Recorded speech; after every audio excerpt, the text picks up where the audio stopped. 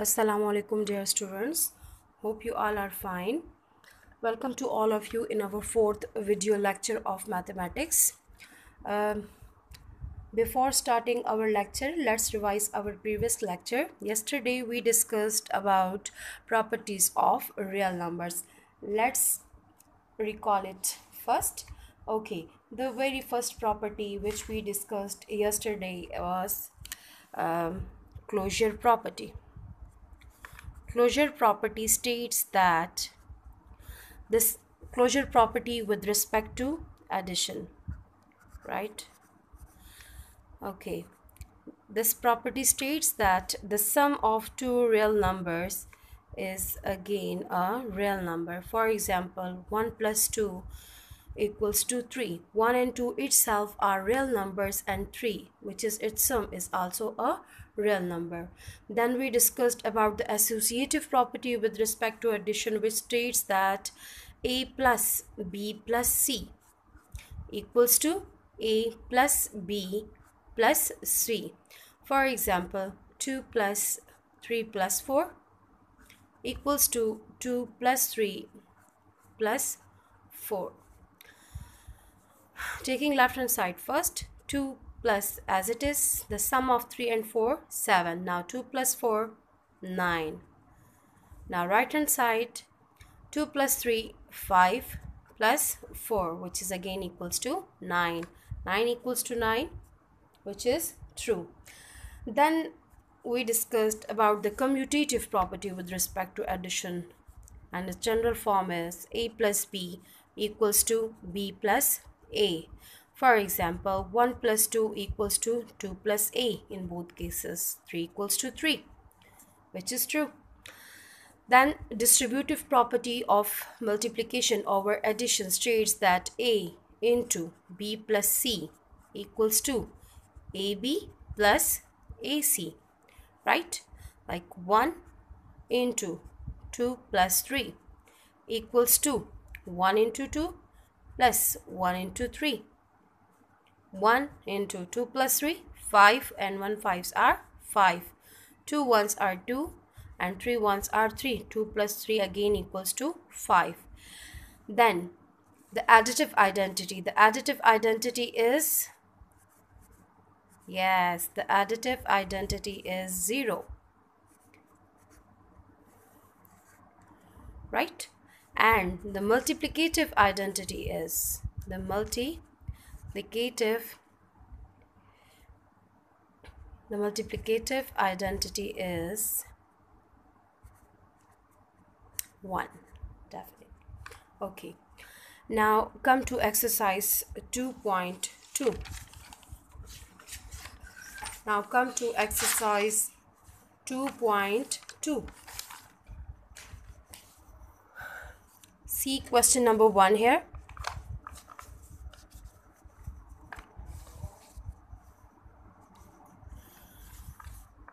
In question number 1, we are given, name the properties used in the following equations.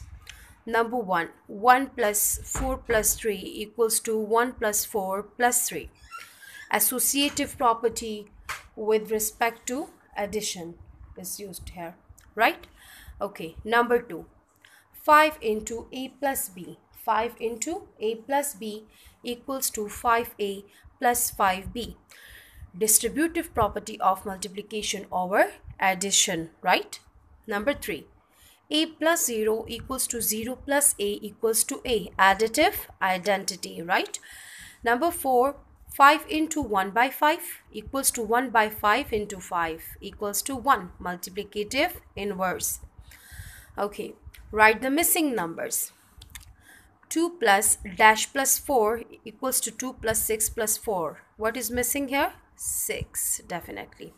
Okay, then 7 plus 4 plus 2 equals to 13. So 7 plus 4 plus 2 will also be equals to 13, right? 9 into 3 into 4 equals to 108. So 9 into 3 into 4 equals to 108 again. 5 into 8 into 9 equals to 5 into dash into 9, obviously 8, right? Okay, see question number 3 here. Choose the correct option.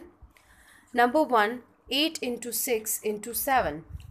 8 into 6 into 7 is equals to option D, that is 8 into 6 into 7, right? Which one of the following illustrates the associative law of addition?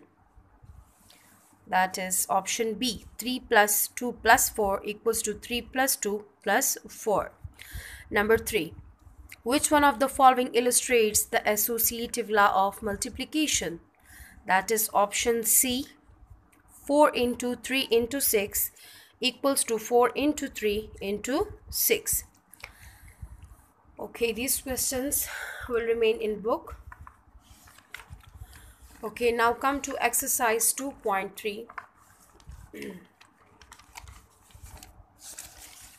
Before starting exercise 2.3, see this general form of nth root of a. Nth root of a. Here, but radical, radicand, and index, we have to identify it, right? First of all, radical. This symbol is known as a radical symbol, right? The value inside the radical is known as radicand, that is A, right?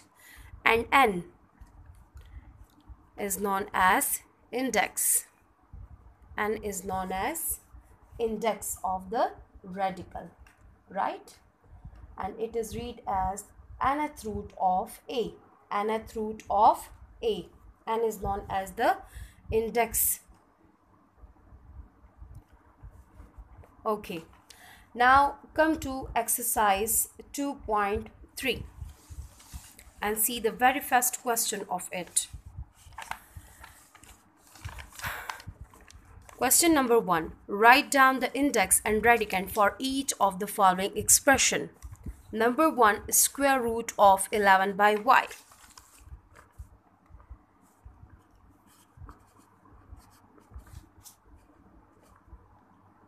Square root of 11 by y.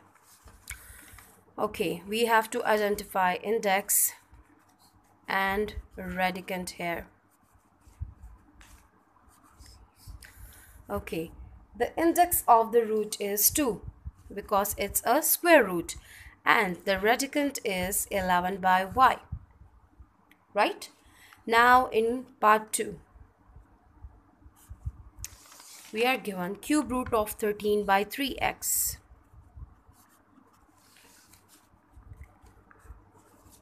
Cube root of 13 by 3x, right? So here the index is 3 and the radicand is 13 by 3x. Clear? Okay, now question number 2. Question number 2, transform the radical forms into exponential form. Do not simplify.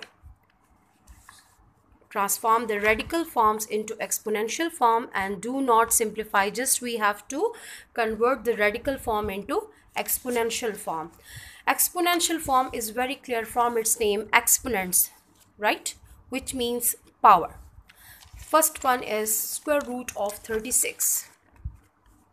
The square root of 36. Let's solve it first.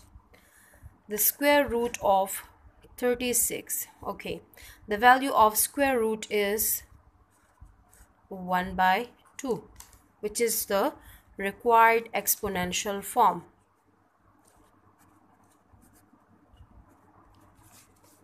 Which is required exponential form, right? Okay, then see part 4. nth root of q. In part 4 we are given nth root of q, right? Nth root. So its exponential form will be exponential form equals to q as it is, and power will be 1 by n, right? Hope you all are clear about the topic. Okay, now the next question.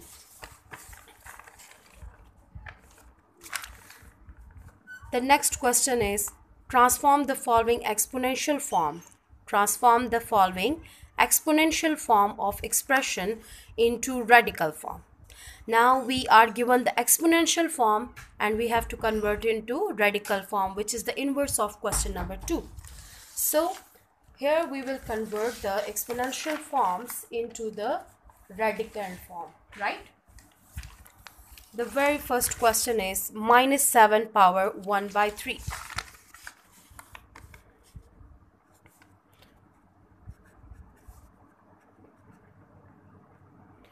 Okay. The denominator shows the index. In easy word, the denominator shows the index. But see clearly, this power is not a whole power. It's the power of 7 only. It's not for minus, right? So,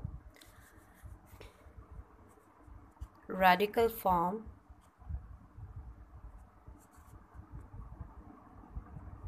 equals to minus sign outside of the radical and cube root of 7.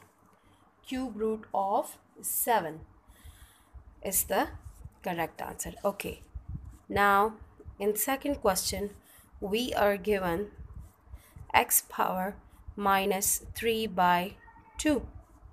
X power minus 3 by 2, right? X power minus 3 by 2. Okay, now the denominator shows the index, right? And this minus 3 is the power of x, exponent of x, right? So now first of all, x minus 3 into 1 by 2, because 3 ones are 3, we can get it back, right? So x power minus 3 into 1 by 2. Now instead of 1 by 2 we will, this is the exponential form, we will convert into radical form, that is square root of x power minus 3. Square root of x power minus 3, right? Okay, in part 3 we are given minus 8 whole power 1 by 5. Now this power is for minus as well, right? So converting into the radical form,